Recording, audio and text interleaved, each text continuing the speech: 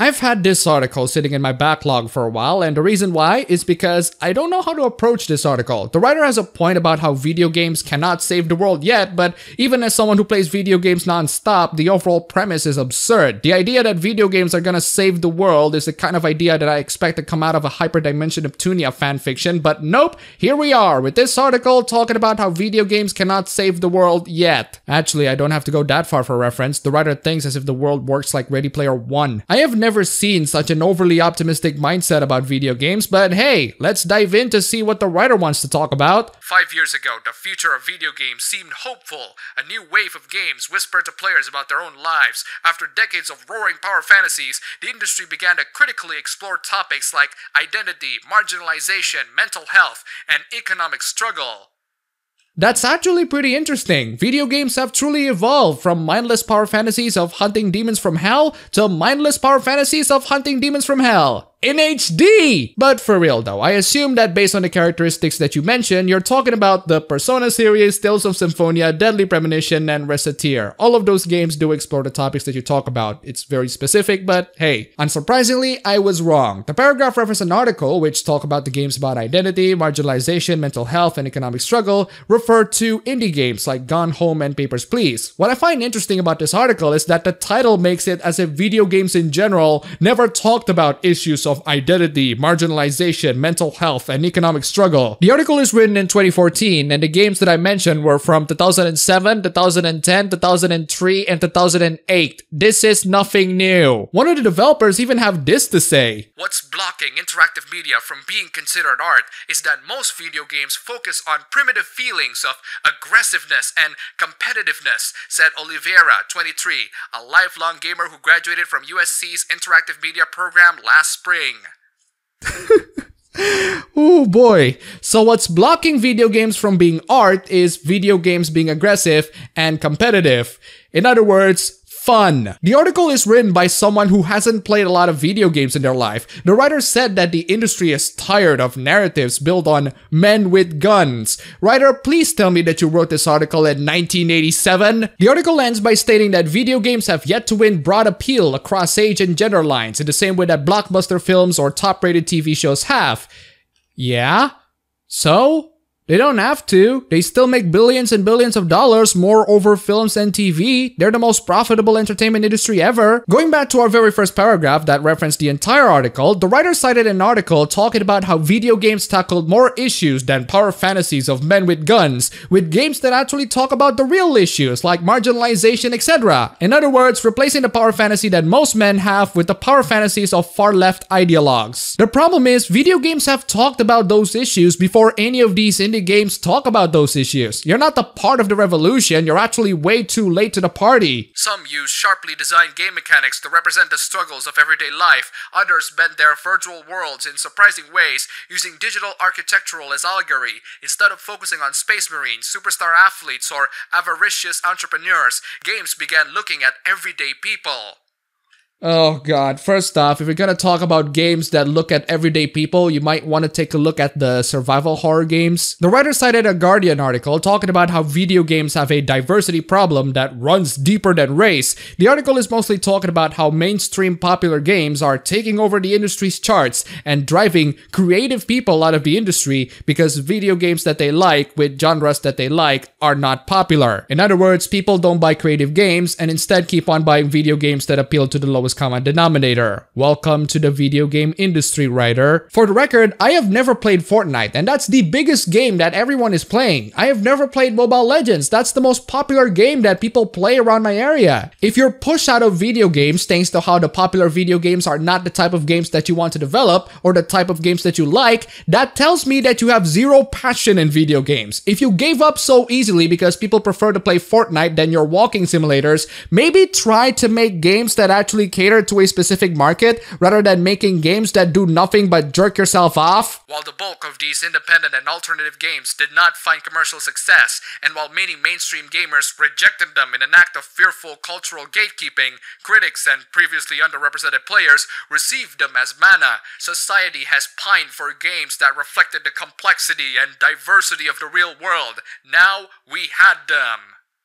Trust me, ladies and gentlemen, you don't want to click the article cited throughout the paragraph because you're gonna have a serious headache reading through it. The first article is about the gatekeepers of video games, in which the writer says, and I quote, "Video game culture does not exist." Why did the writer say that? It's basically to tell those gamers who say that Facebook games are not games that their opinions are relevant. Nice try, writer, but they're not wrong. Oh, but don't worry guys, it gets worse. The next article cited is Closing the Gap Between Queer and Mainstream Games, in which the writer says that she sobbed when she finished Gone Home. Don't worry! It gets worse! The next article cited is about how the writer feels so damn good being represented in Animal Crossing by having the main character to have a tan skin. Finally, Animal Crossing Senpai noticed this poor person of color who has to play as white people all the freaking time. This entire article is so self-serving and should have been put on a masturbation section at Pornhub. To put it short, gamers are wrong, video games should talk about issues that only I care about, and video game industry senpai, please notice me. All that I got from this entire article is nothing but narcissistic self-serving BS.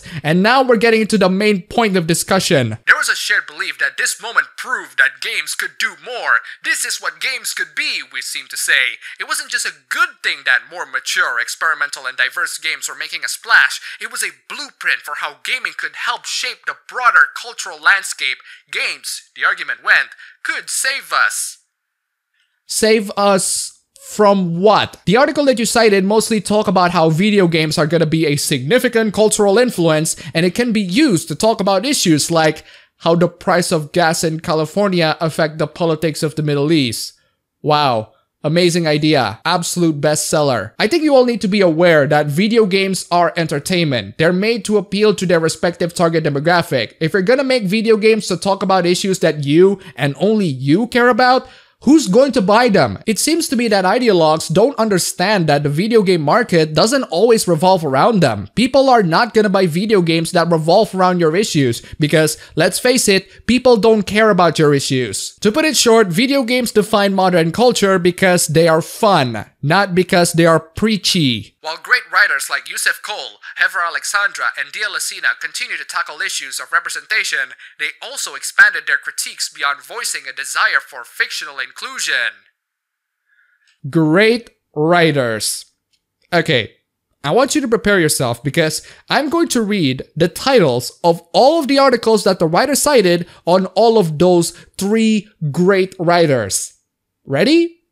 Cuphead and the Racist Spectre of Fleischer Animation. David Cage games keep treating women like crap. Shadow of the Tomb Raider tries but fails to tackle its own colonialism. All of these 3 articles by these 3 writers are praised by this writer in how they continue to tackle issues of representation and expand their critiques beyond voicing a desire for fictional inclusion. As if the desire for fictional inclusion isn't a pathetic enough motivation, the critiques from these writers are things that only far-left ideologues care. If you think that these criticisms are going to save video games, I'm sorry to inform you that you are wrong. They're not even criticisms, they're just screeching from far-left ideologies. History itself has also weighed in on our old optimism about the power of diverse art and social gaming. While it is reductive to claim that US President Donald Trump owes part of his success to Gamergate, the online campaign of hate that targeted women and other minority groups, white nationalist groups have been using gaming communities as recruitment pools. Social media skills honed on gaming forums have become useful tools in the spread of propaganda and hate.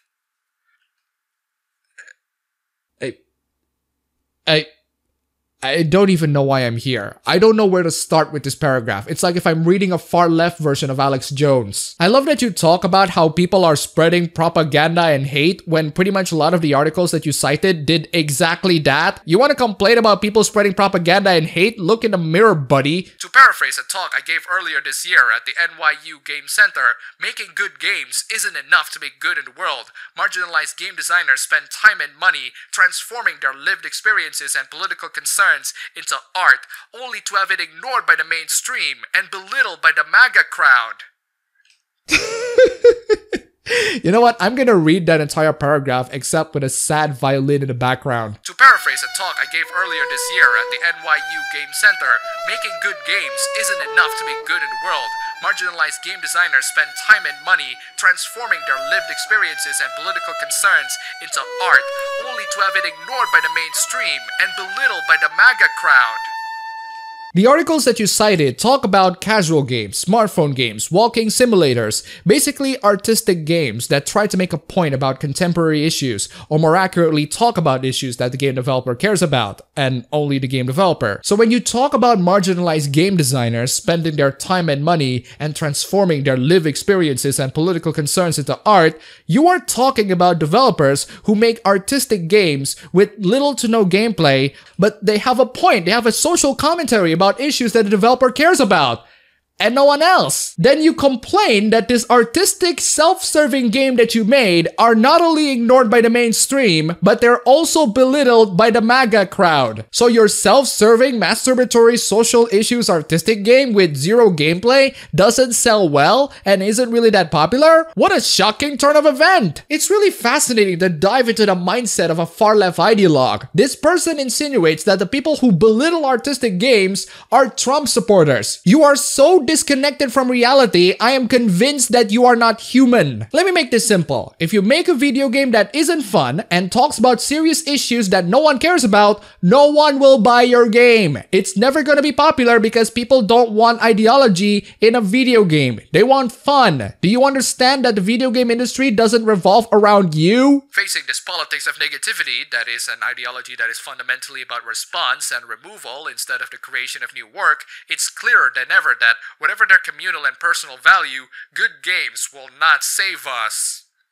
This is where things get really confusing. This is the end of the first section of the article, and it mostly talks about how video games have evolved from power fantasies to power fantasies for far-left ideologues. But this section is to highlight the point that good video games, or at least good video games according to the writer's ideological standards, are not enough to save us. Now let's answer the question that you might be wondering for the past couple of minutes. What is this lingering threat that video games are not going to save us from? Well, it's actually a lot of things. Gatekeeping gamers who think that Facebook games are not games, the MAGA crowds that criticize artistic video games, hateful right-wing terrorists, and finally, the culture of crunch in video games? I want to know, how the hell can the writer come into the conclusion that video games can save us from— Actually, wait a second, what does the writer mean by us? Who is us? Who is the writer referring to? Considering that the writer talks about how the MAGA crowd is one of the threats, I can safely assume that by us, the writer means far-left ideologues. In that case, I can safely say no. Video games will not save you from all of those things. I want you to please tell me how video games can save you from all of those things. This, of course, is all idealistic thinking, but it's not the naive idealism of my younger self, which hoped that smart technologies and great games could save us.